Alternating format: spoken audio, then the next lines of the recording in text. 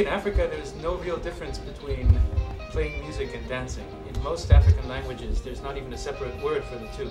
So it's kind of something that always goes together. Music comes from movement. You move on your instrument and you produce sound. And then you hear the sound, in turn it makes you dance.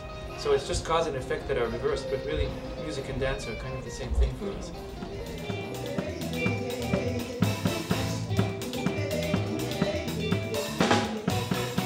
We definitely try to introduce new ways of thinking, new approaches to playing together, new production values and things like that into the world of African music, and then African music elements into the world of Western music, and yeah, try to find something new. Whether it's a new genre, I don't know, but it's our personal genre.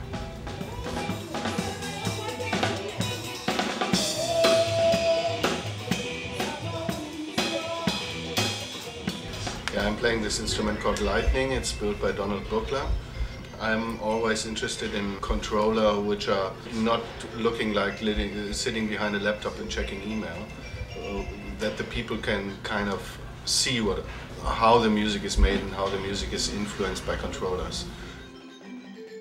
Well, I'm a drummer and I'm interested in the possibilities of electronics, so I didn't want to lose my drum technique by just playing a laptop keyboard. I wanted to see what happens to my percussion technique when I'm playing with electronics. So I play this instrument called Marimba Lumina that is pretty well suited to that purpose. People saying, it's hard because as an artist you have to create. You don't have to always follow what people say, You're still you, and you have to put out there who you are. So, and I think there is something unique in each of us, and those unique things that we have, we put it together and become something new, something for the people to discover.